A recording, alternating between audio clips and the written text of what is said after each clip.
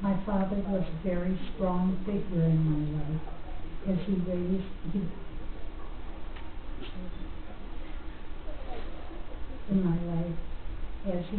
us to believe in human rights. All Quakers were supporters of equal rights of all, and many maintained a stop along the Underground Railroad, assisting runaway slaves. I remember when I was very young, about 7 years old, we had a visit from my cousin.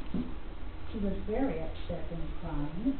She had come to ask for my father's help, as my father wasn't a lawyer. You see, she had been widowed with small children and was left an inheritance by her deceased husband. In those days, the law stated that when a woman with children and wealth remarried, her new husband would have control of the children and wealth. My cousin had discovered that her new husband was an alcoholic and had spent their entire wealth on gambling and alcohol.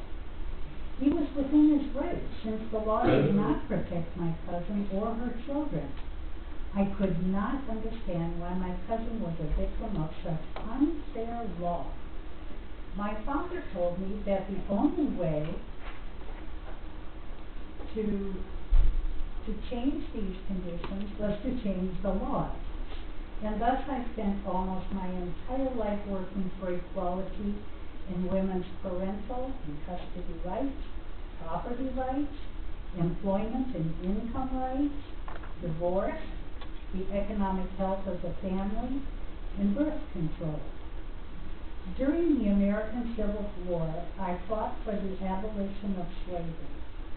Having been born in the early 1800s, I found my laws and practices that were so unfair to women that I set out to spend my life changing these laws and practices to ensure women's rights.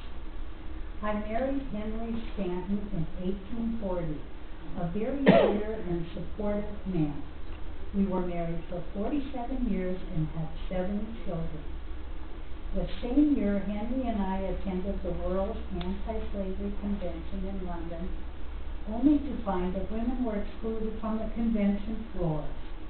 Outraged, I vowed upon my return to the United States to create a women's organization that will fight for women's equality.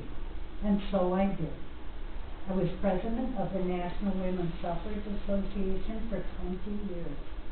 We believed that our cause would be to fight for women's right to vote. I became even more determined to see our cause to the end when New York gave the black man the right to vote in 1840.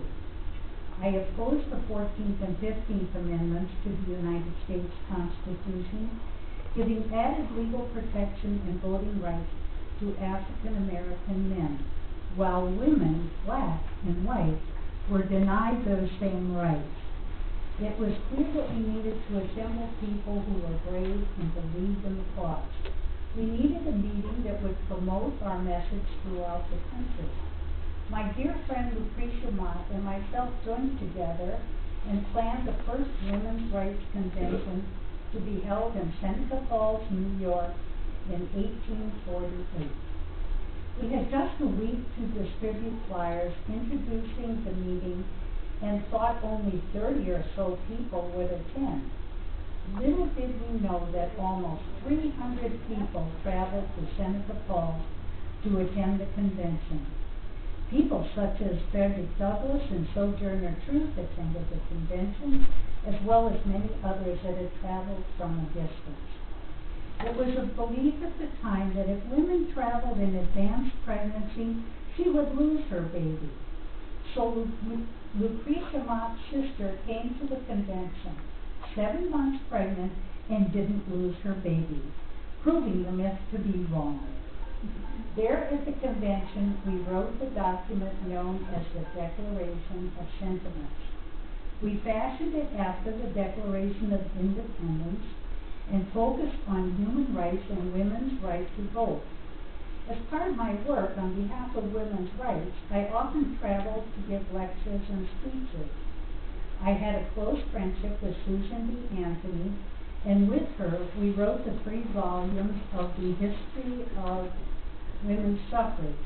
Always and never wavering, we called for an amendment to the United States Constitution giving women the right to vote. Unfortunately, I died at the age of 86, never witnessing the creation of such an amendment.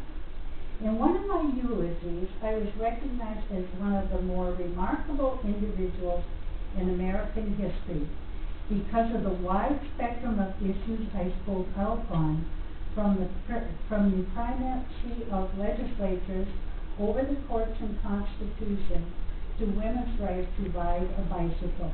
It was a great life. There is a small thing that is of, I think, extreme interest out of Solitude itself. I don't know if any of you have read her little book. It's probably, in my estimation, makes her the greatest philosopher of all time. But this is a small excerpt from it that I think you might like.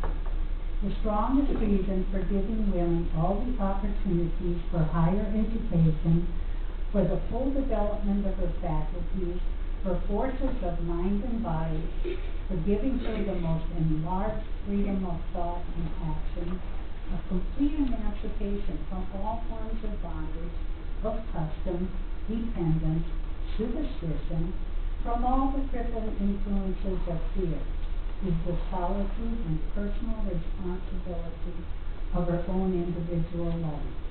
The strongest reasons why we ask for women a voice in the government under which she lives, in the religion she is asked to believe, equality in social life, where she is the chief factor, a place in the trades and professions where she may earn her bread, is because of her birthright to self-sovereignty, because as an individual, she must rely on herself.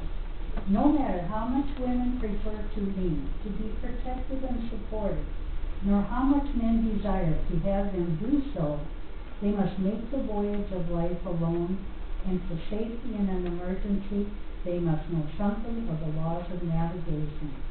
To guide our own craft, we must be the captain, the pilot, engineer, the chart and compass, to stand at the wheel, to watch the winds and the waves, and know when to take in the sail, and to read the signs in the firmament over all, that matters not. The solitary voyager is a man or a woman.